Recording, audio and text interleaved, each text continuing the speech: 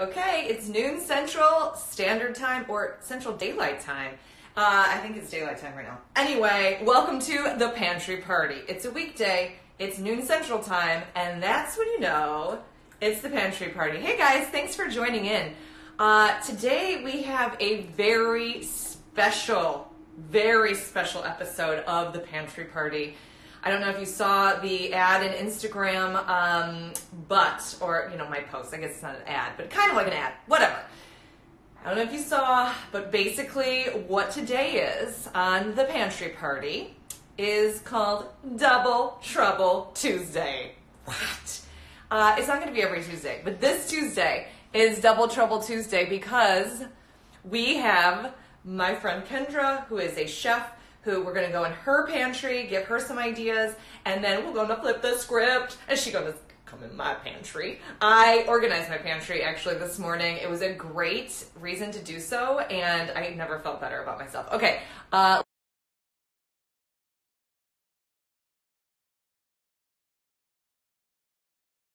Good point. Double check.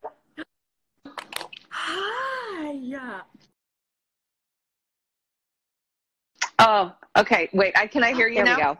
Okay, fine.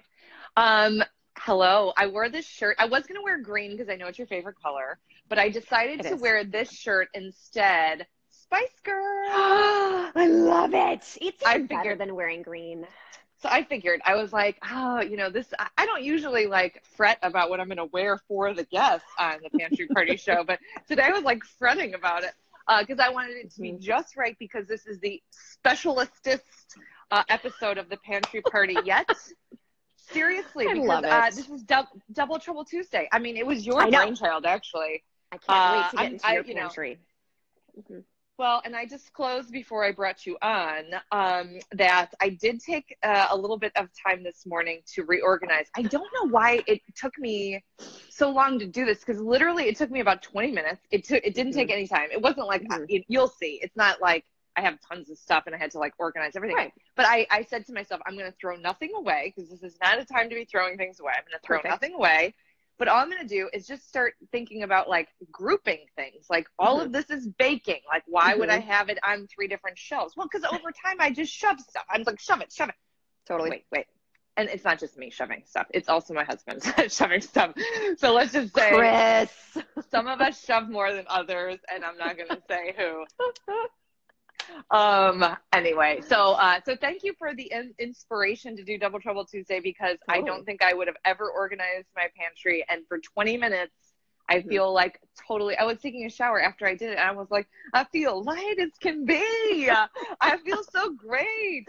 Who knew that my pantry was bugging me so much? I didn't know. I know. Well, it's like anything else that you reorganize. It declutters. It declutters your brain. It declutters obviously your pantry too, but your brain. Yeah. And it just makes it easier when you want to cook. Because I feel like cooking is stressful anyway. So if you can just open it up and see things that, and it's not shoved in the back. I mean, wait till you see my pantry. I have so many ingredients because I'm just always testing recipes. I have 1,000 bags that are 3/4 full or 1/4 full or clipped with a little thing and tucked away. For me, it's so hard to organize, but I try. Because you have all the things. You have all the things. Well, I did post that you are a personal chef, but before we get started on legit doing our pantry, I call it meal storming, our pantry meal storming Double Trouble Tuesday. Yes. Why don't you just tell everybody who's not familiar with your beauty and genius, who you are, what you do, a little bit about yourself? Yeah, for sure. So, my name is Kendra Peterson. I'm a chef, and I own a company in Chicago, actually just down the street from Dawn. For where she is, which makes me happy. It's called Drizzle Kitchen, and we provide private chef services for families either that have food allergies, which is my expertise now, any sort of specific dietary need, because I'm not a dietitian, but I have the same background as Dawn. So we're able to work with their dietitians, we're able to work with their doctors, anyone they need to make sure that they're getting nutritious food that tastes good, that's not boring, but everyone wants to eat. So it's really fun. We go into their house once a week and we make whatever they need. I mean, it's everything from pancakes for the kids in the morning to power balls for them to have as an after school snack. And then maybe for mom and dad to take for after their workout. We really do everything. And it's so much fun because I feel like My clients personally, I feel like I'm part of their family because I'm providing them food, which I think we all know now more than ever is such a source of comfort and such a source of love. So it is. yeah, So, yeah. So Drizzle Kitchen, your Mm-hmm. company. Yep.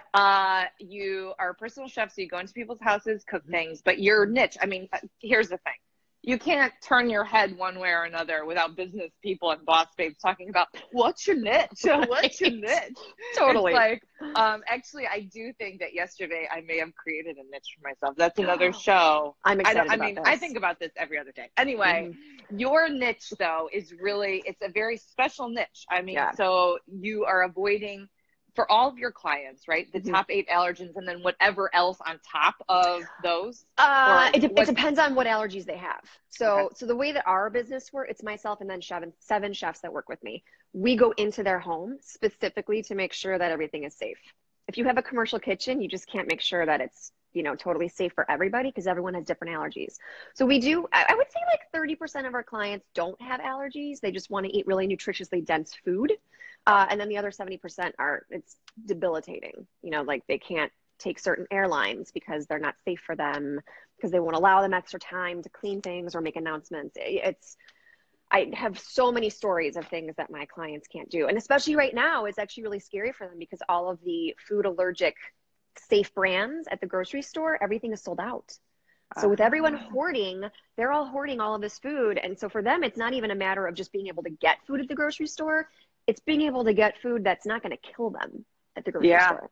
So it's really, this is a super serious time for them. Super scary. I did see that somewhere posted is like, if you can avoid like certain WIC items, like for women, infant and children, try not to buy those things to keep it. But I didn't see something about this. Like if there's certain allergy friendly foods that maybe try and switch to a different brand if you totally don't need it right now for people who really, really need it. That's interesting. I kind of didn't think about that. So thanks for the shift of perspective there. You know what I mean? You're welcome. Hey, how did you get into this? We're friends. By the way, Kendra is a friend of mine.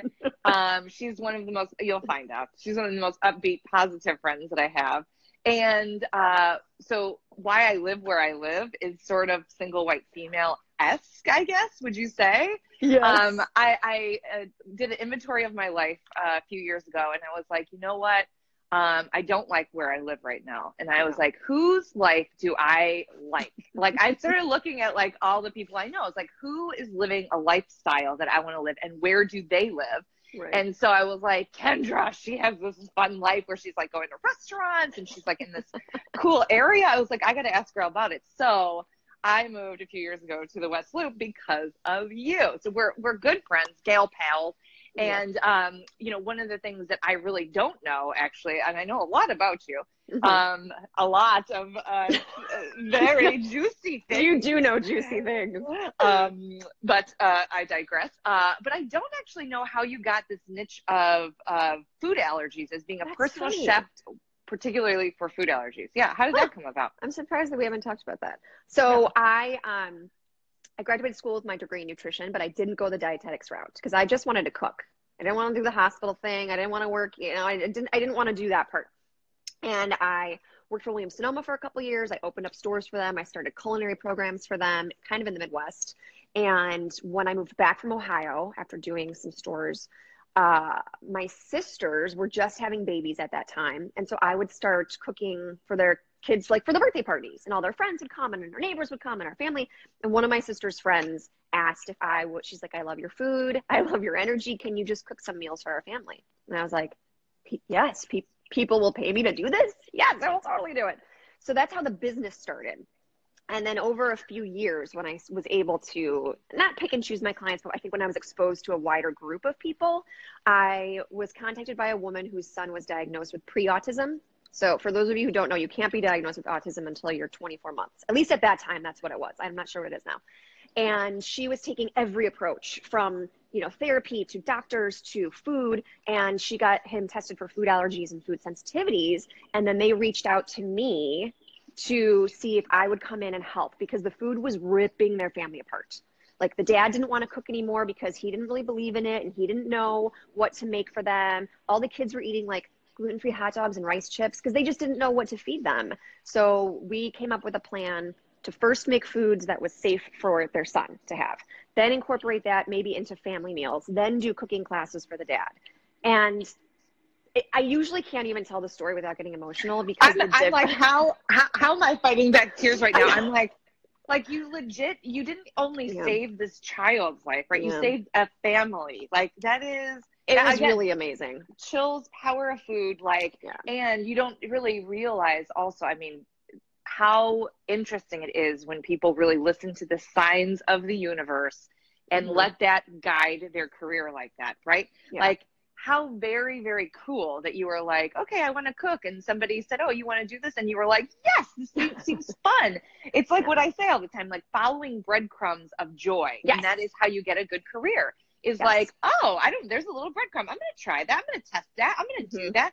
And you did. And now look you have this specialty that is not only, super needed for people to have, good, healthy food, but the specialty of you being so able to do delicious food with these sensitivities, I think it's awesome. Thanks. You're awesome. You're awesome. Thanks for being a guest on the Pantry Party. Thanks for having me. Here's how it runs down. After we learned about your boss babedness, which we just did, I like to sort of ask if there's anything that is about to go bad in your kitchen or something that you've had for a while that you, as a chef, you know what to do with these things, but you are like, oh, no, I like inspiration. I like other ideas because we get stuck too sometimes. So it's true. I mean, it's true. And no matter how many cookbooks I've written or articles, with recipes or whatever, it's you do sort of get stuck. Where do you look for inspiration when you do get stuck? I think that's a very good question because a lot of people ask me that. Well, I mean, it is my specialty. Hosting abilities are just pouring out of me. So thank you for your acknowledgement. You're welcome. So I subscribe to pretty much every food magazine. I think I order at least a cookbook a week. And really? I love cookbooks. Well, I'm a terrible reader. Like if I go on vacation, I bring cookbooks with me, or the last book that I took on vacation was Dr. Walter Longo, The Longevity Diet. It was his book. I don't read novels. I flip through cookbooks and I read them like people read novels, I guess. And I love them. The other thing I do that I love to mention to people, if you have a recipe that you've made from a cookbook, the day you make it, write that date down. Because then it's really fun when you go back through the cookbook and you're like, oh yeah, I did make that. And then I leave little notes in there because I have cookbooks from my mom and she died when I was 8. But I have her cookbooks and I have handwritten notes of hers in there. So it's just they're just sweet, special, fun things, whether it's for yourself or your kids or whoever. I think it's a really, really fun way to, I don't know, look at recipes, find new recipes. And I revisit cookbooks. I mean, probably every couple of weeks because you forget. There's so many incredible recipes. Yeah, we got a shout out that somebody was like, yeah, I love cookbooks too. Right. Okay, but this is serious. So you have all of these cookbooks, you're looking through them, I mean, what do you do with all these cookbooks? They're just piled up and you randomly will go over to one and pull it out and look at it? Yes. We have a whole wall of bookshelves and they range from art to architecture to about 50% cookbooks.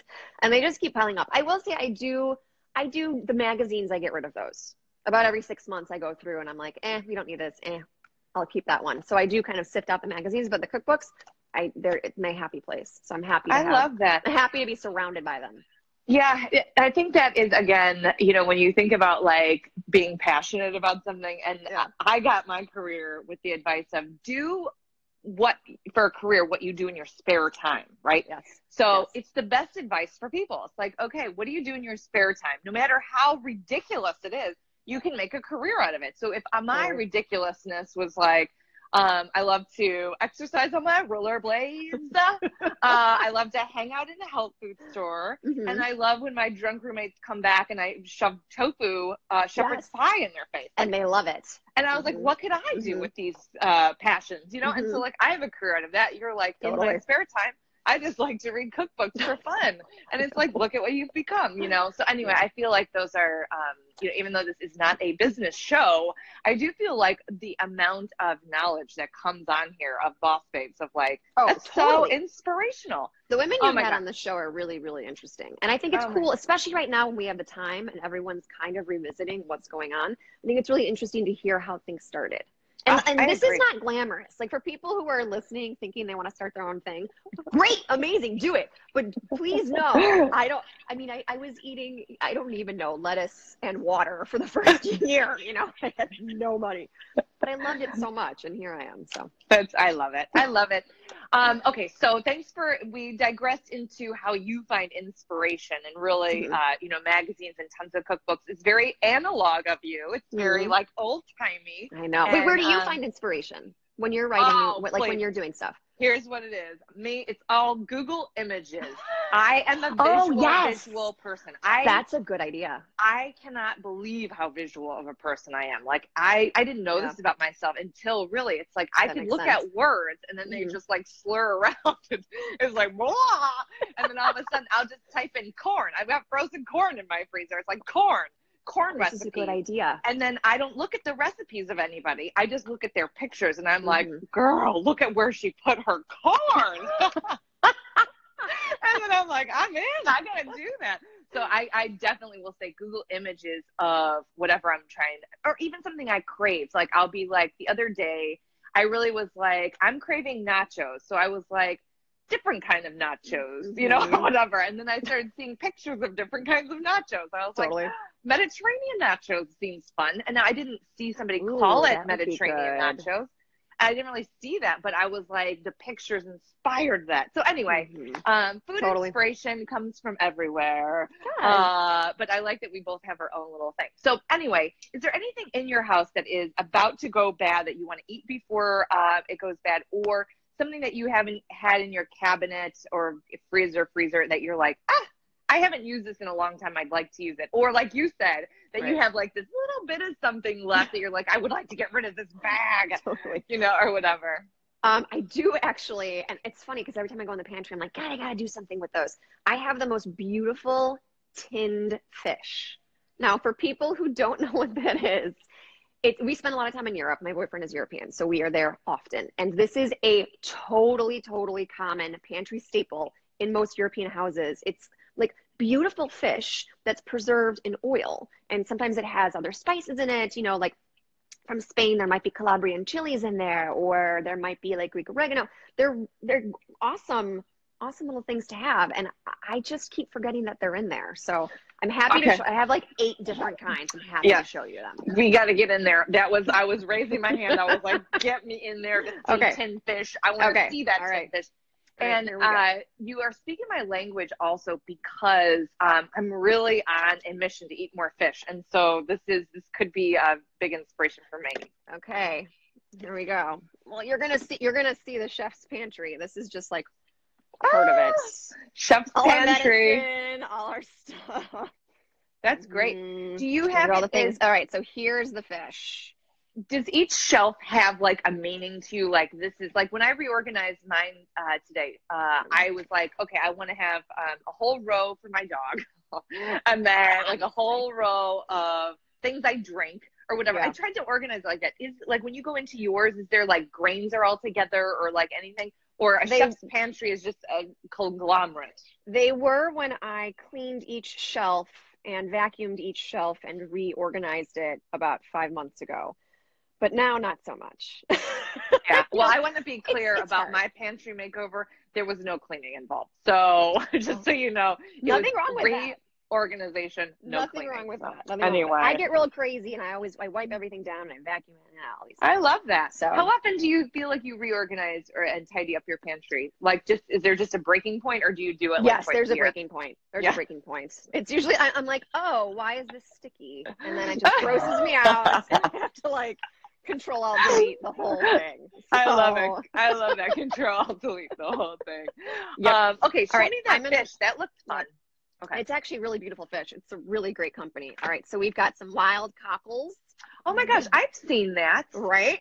We've got spicy wild sardines, regular small sardines. Okay, now if I was in Europe like you. Mussels I know. In a olive can. Vinegar, yes. What? More sad. So many sardines. Oh, we have octopus. Look. Okay, please. Octopus in Spanish olive oil, and then bonito, which is a beautiful tuna. It's the most beautiful tuna. Yeah, so that's okay.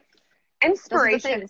And can we just say super chefy? Like that, how you talk about food your passion, like you're so juicy and like thank you. passionate about it when you speak about it. It's just sexy, actually. It's like, All right, oh. I'm gonna exit the pantry because it's a Fine. room and it's thank you for showing us your pantry, showing us your beautiful tin fish, and I think your sister was on hashtagging brain food. She brain won. food, because that is one of the things. We were at an event together, and the speaker was talking about how many of you eat, mussels and octopus and whatever. And your the bivalves. Yeah, she was. Yeah. So your hand the whole time. He's like, how many of you eat clams? How many of you eat mussels? How many? You just was the whole thing, and everyone was like, oh, geez, like I really need to get this more in my diet. Yeah. So basically, twice after that talk we were at, 2 times after, I sought out happy hours around town to eat $1 smart. mussels. I like that. So that's how I interpreted his presentation of eat more bivalves. It was happy hour mussels. And so there you have it. But I actually really like the idea of having things like the mussels and the clams and stuff like that in a tin. How I think we're going to get our inspiration of what to do with those is really look to when you're in Europe. How do they eat them? Because that's the answer, right? However they're eating them is what we want to be doing. So how would somebody use those? Often, in Spain when they have tapas, which for anyone who's not been to Spain or isn't familiar with tapas, they usually have these bars where often you just get, not right now, but usually you get a toothpick or multiple toothpicks, and you kind of just go around it's almost like a buffet, and they're all these like little itty bitty bites, and you just put them on your plate. And tinned fish is often one of the things that's there. In Italy, they put it in pasta a lot. Yes. A lot. That's we had a mutual gal pal, Gina, on, and I forced her to put tuna in her pasta with lots of olive oil. It looked beautiful. It looked beautiful, and then she had greens in it. So so I'm loving that idea of like the greens and the tin fish and the pasta, but I think the idea of doing a Spanish tapas night. Yeah. And every time I say tapas in my family, I feel like my mom and dad are like, are you saying topless? I'm like, no, I'm saying tapas. I mean, it's close. You got to give it to them. Like it's tapas, whatever. So what else could I put with that? So say you're going to see in my cabinet, I have sardines. And I'm intimidated by them, honestly. I mean, I was pushing myself for a while to eat them, whatever. Yeah. Chris burned out. He ate a can every single day for like 7 days. And then he's like, I can't eat any more sardines. I couldn't even do that. Sardines, I use sardines. I know I usually use them in salad dressings because you can crush them. And so you just get that really beautiful flavor, but you don't get you're not biting into a sardine. Or it's amazing in pasta. If you just chop up a bunch of garlic and some shallots or onion and saute that in olive oil, and then you, again, like make a paste with the sardines, then you put that in there, mix it with pasta and some like butter toasted breadcrumbs. Okay. I'm like this. So you're saying basically like you're making a fish puree, like mashed up baby food sardines? Yeah, kind of. What? Okay, so I'm not against this. I'm loving this. Let's think about this. How many sardines, if I was going to make, say, a box of pasta for me and Chris, for 2 people, how would I use a whole tin of sardines smashed up? You need to use a whole tin. That's a lot of sardines. I mean, you know better than I'm trying to think of how many portions, like how many servings that is. I don't know. Let's say it's 4. I think half. I think just do half then. Yeah. Okay. It seems weird to me to mash up fish to be baby food, but I know. I get but it doesn't even need to be, it doesn't need to be like puree style, but you just want it to like maybe a little coarse sea salt that helps you kind of mash it. I love this. Okay. I'm putting that on our grocery list because what I would like is noodles, like brown rice, fettuccine. Do you know what I'm saying? Like, I want it to be like that so I can wiggle my fork and eat it like that. And finish it with capers. Finish it with something capers. Really salty and briny. Like, make it crazy garlicky, like almost spicy garlicky. And then finish it with the crunchy butter toasted breadcrumbs, like panko. And then some of the capers, like chopped up. It's one of my favorite pastas. I love this idea. So Now I'm going to need to figure out where are all my vegetables coming from. Could I put some zoodles in there perhaps for vegetables? totally put zoodles in there. Yeah. Or peas are a really beautiful thing to throw in there. Okay, I'm feeling like, okay, yes, I love the idea of arugula and or depending on what I can find in the store, next time we go, I'm not making this anytime soon because we're waiting to go to the store, but yes. Zoodles, arugula, or I could just have a little thing of pasta with a salad on the side, like a simple salad. Totally, yeah. Okay, fine. I love that. Now, if we were going to make you a Spanish tapas bar, because I'd like to, that's my homework, I got mine. That's what Pantry Party is all about. Did I get a meal? I got a meal. I would like you to do a Spanish tapas night with those mussels. But what else would you put with that for that Spanish tapas feel? Like, how could you make a dinner out of that? I think with the mussels, what we could do is more along the lines of Spanish tapas is do, they often will saute potatoes with smoky paprika and olive oil and garlic and have that on the side. Because the mussels, I feel like I want them warm. I don't want them room temperature. I think I want them a little bit warm. Yeah, so I feel like I could make the potatoes that way. And then once they're done cooking, add those mussels in so they just get the warmth, like the residual warmth that the potatoes give off. So not actually cook them, just warm them. I like warm. I like this idea though. It's like a more of a board, more of a tapas board. So it's like warm mussels and then it's like warm paprika potatoes. What would be a vegetable you could put with that? Roasted red peppers is really very common there. Because that's what I'm trying to get a European vibe. Roasted red peppers. Would you buy those already roasted, or you probably would make them yourself? Wouldn't you? We have so many peppers in the fridge. I'm just going to char those babies on the stove. It's so easy to do. If you want to do it, everybody, all you do is take the whole pepper, put it on top of your stove. If you have a gas stove or a grill, you want the flame touching it. You're literally going to burn the outside. It should look black. So turn it so the outside. Oh, and my sister said she wants an Aperol spritz with this tapas. Oh, of course. Good call, lady. Good call. I mean, yes. Okay, so take your peppers and just char them all over. They're going to be totally black. If you have a paper bag, then turn your stove off, pull the pepper off the flame, put it in a paper bag, and seal it. What that does is it helps create some moisture separation between the actual skin and the flesh. And then you just rub it off with a paper towel. And then I eat that. Yes. So okay, fine. Obviously cut the core out and slice it and whatnot. But all right. So good. So fine. So I've got a little bit of warm mussels with that olive oil. I've got paprika potatoes, a little bit off to the side. I've got some roasted red pepper. Any other vegetable common in Europe for a sort of a Spanish tapas board like that? Because you and I are both vegetable. I know. I'm always like, how many vegetables can I eat at every meal? In Spain, they don't. I mean, there's not salads. They'll do salads. But simple greens, just plain simple greens, really beautiful Spanish olive oil, some sea salt and pepper, maybe some lemon. Artichokes. Oh, artichokes. Yeah, that's a good one. The only little baby artichokes, like tinned artichokes. That was a good call. A tinned artichoke. I sometimes buy them in the can marinade or frozen artichokes. Yes, actually, and you know what I've seen at Whole Foods that I've used before, everybody? It is a grilled artichoke heart that is like vacuum packed. It's in the produce section. They're super delicious. They're super good.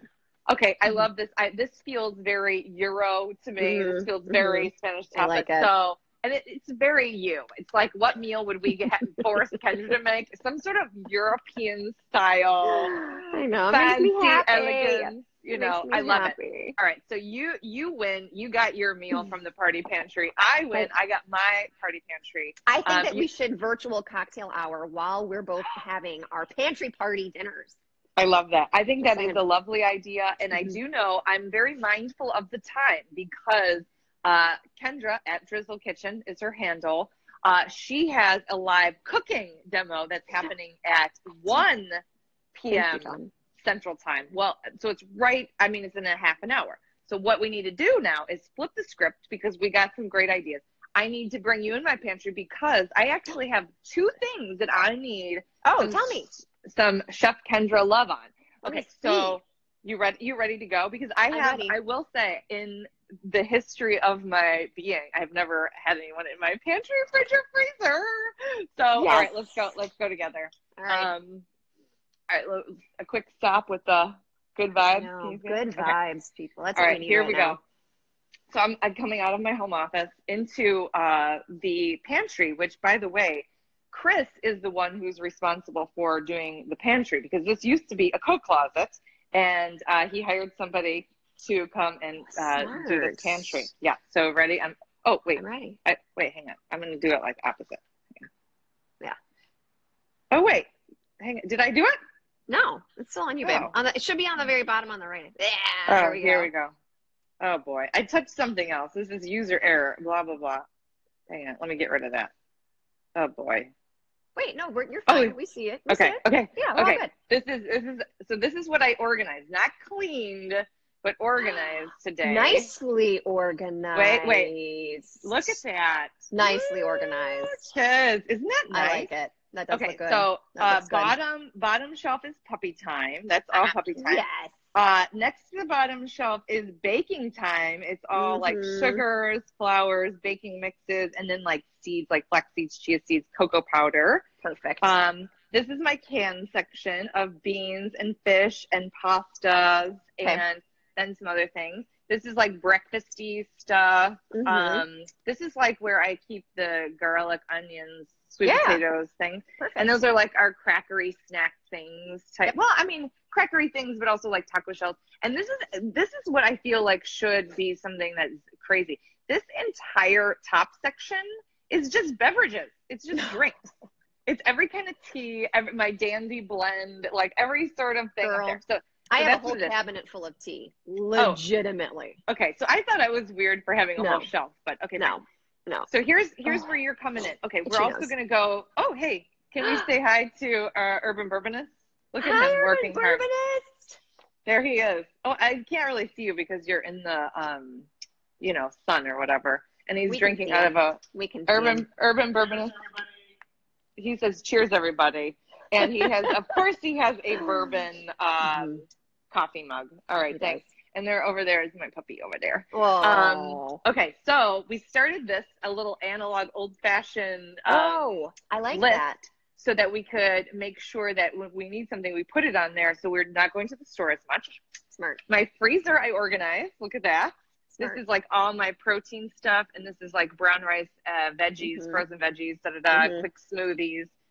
All of my fruits, like zucchini, apples, frozen bananas, frozen berries, nuts, breads. Okay. Yep. And then look at fridge. Fridge is here. Oh my gosh, so organized. That's all of my puppy's medicine right there. That's keeping my baby alive. I love it. Mr. Peanut. And we even put chicken broth in his water, so he'll drink. All of our condiments. There's some drinks, sparkling waters, thawing wild salmon and chicken, some wraps, and our dinner leftovers from yesterday, which was sweet potatoes, chicken, and kale. Okay, so here's what I'm doing. That right there, that is celery that's been way long in my fridge for like weeks. So what I'm going to do is I'm going to make celery juice out of it because it's flimsy and old. So that's going to become celery juice. Promise myself today that I'm going to do that. So if you have rotting celery in your fridge, make celery juice. And I just add it to a blender with water. Then this is our cheese drawer and like hummus and stuff. Our little fruit container. And this guy, he's been with me forever. Oh my gosh, he's so cute. Isn't he cute? So I just feel like you need to have like little fun things in your fridge to make it so cute. Like fancy, like a fancy little thing. This has always been like this. I didn't really organize my fridge because I mean there's not that much. That's okay. I'd like you to look at my fridge now since yours is so darn organized. Well, I mean there's not a ton in it. It's all the stuff we don't want to waste anything. Oh, this is the insanity of our fridge. I love it. Oh my God. But see, you're always recipe testing. Look at that. So much food. And this is all cheese because it's like a European house. So cheese and cured meats. Isn't that awesome? This is all of our produce down here in this. Hey, so asking you real quick, why would we not put a little bit of cheese and meat on, well, here, I'll flip my camera too while I talk to you. How come I wouldn't put a little cheese and meat on your Spanish tapas board? Oh, totally can. Yeah, for sure. I mean, come on, girl. Like, that's perfect. You have a perfect Spanish tapas board as an assignment from the Pantry Party. Okay, so here's what I need your help with, all right? 2 things I told you. Yes. Why do I have 3 cans of pinto beans? Would be the first one. I don't know. And then the next thing, the next thing actually is the sweet potato from last night. Okay, so it's a huge sweet potato. I'm kind of sick of eating it that way. So I'm wondering if you have any different kinds, other than just eating a potato, like I had it mashed last night with garlic, kale, and the chicken. But I wonder if there's another thing I could do with it. Like, have you ever made sweet potato brownies? Oh, yeah, okay. Yes, I have ideas. Sweet potato brownies, yes, delicious. But what I'm thinking, which is very fun, would be to make some little sweet potato pinto bean poppers. Oh, so this seems very interesting. Yeah. Okay, so you're trying to get rid of both of my things in one fell swoop. My huge baked sweet potato and at least 1 can of my pinto beans. Yes, this is correct. So here's what I want you to do. I want you to chop up or put it in a food processor, half an onion, a couple cloves of garlic, and then you're going to throw those pinto beans in there. And you're going to make almost like a paste. Then I know you have coconut flour, so almonds. Flour? I have almond flour. I have a green banana flour. Do you want me to go work? So I have green or banana do flour. you have breadcrumbs? No. I have green banana flour. I have cornmeal. I have and I have almond flour. I think almond flour would actually probably be the best. Okay. Yeah, probably be the best. So you are going to chop all that up. If you don't like raw onion, you can saute the onion a little bit first. Because it won't really cook all the way through. And then might need to add a little bit of an egg as a binder. I will send you this recipe afterwards. Okay. You might need a little egg as a binder. And then mash that sweet potato and mix that in there with some cumin. So you're going to do like a Southwest style little fritter situation. So you're going to make this big bowl of like a batter or a dough. Okay. And then scoop it out into little pieces. And then you can use your cornmeal to kind of coat the outside and pan fry it. Okay, so here's where you have sold me. This whole time I was almost about ready to zone out. I was like, what? This sounds like a mashed baby food scene again. Like, what is she doing to me? No. Here's where everything changed. This is where everything changed. If you say the word fritter to me, all you need to do is say the word fritter. I'm sorry. I should have said fritter. If you say fritter, I'm like in. Fritter, yes. Fritter, yes. You say fritter, I say yes. You know what? Is that not a good book? That should be my next book. You say fritter, I say yes. Yes, let's do it. I support your next venture. I like this idea. I do like the idea of doing some sort of fritter. I feel like I might be obsessed though with using that sweet potatoes in some sort of dessert, because I've been last night I was dessert deprived because I ran out of chocolate chips already. I made black-green brownies a couple of nights ago. Yep. So maybe it's like any other thing that I would do with that sweet potato that's sweet. That's sweet. Do you have any coconut cream or coconut milk in your pantry? I have coconut flakes, which I could blend up. Wouldn't really be quite the same, but because I was thinking that you could do, you know what you could do? You could do like some sweet potato nut butter bites. Yes. So I have a whole thing of almond butter. I have the sweet potato, and so I would sort of put it together. Coconut oil, you're gonna toast some of those coconut flakes.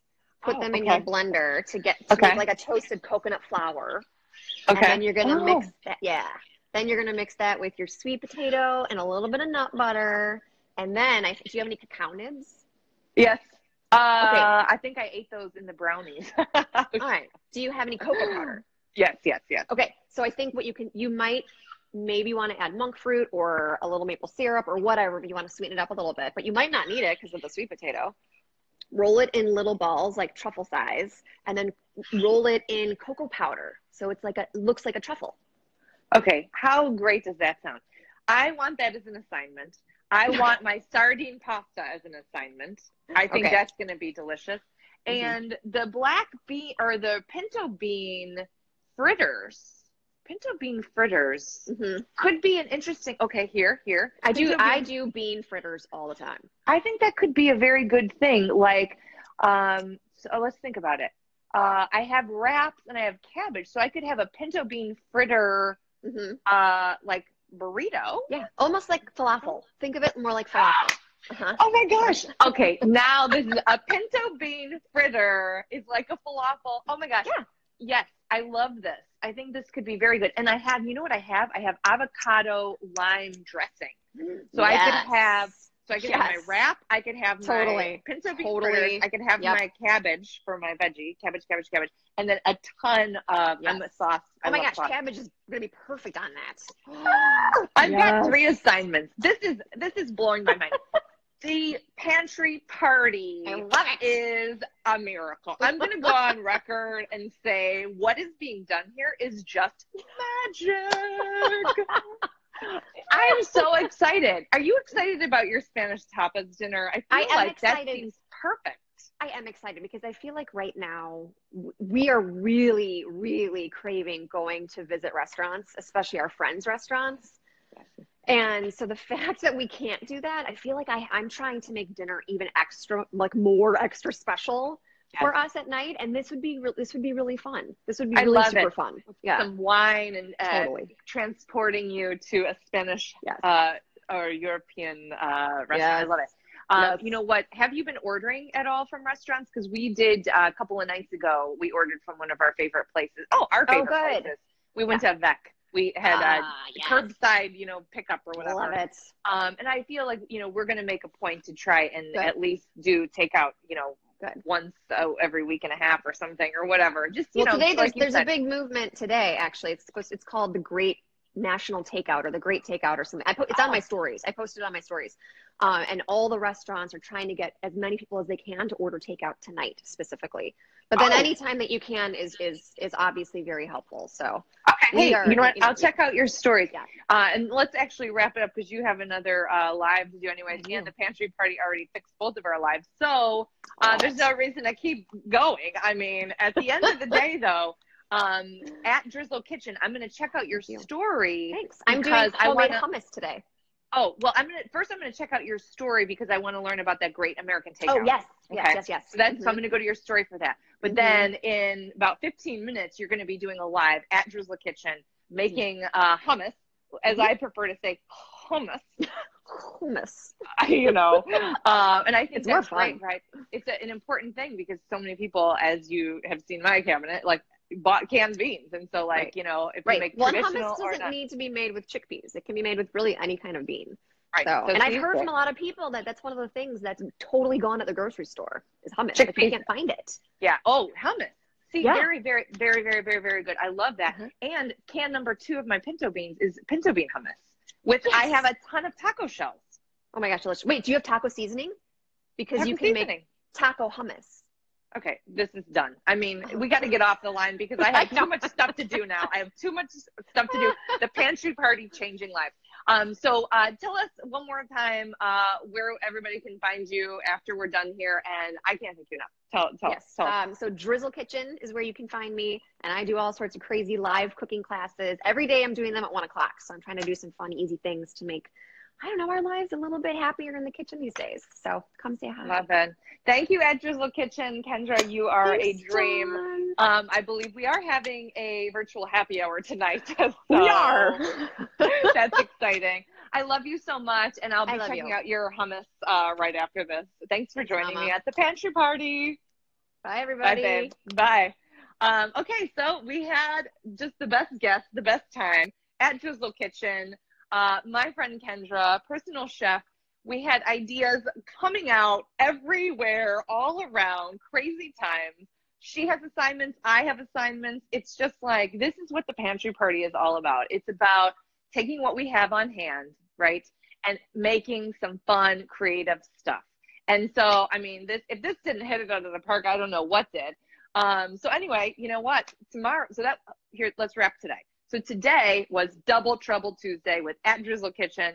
Kendra was a dream, right? We have so many ideas.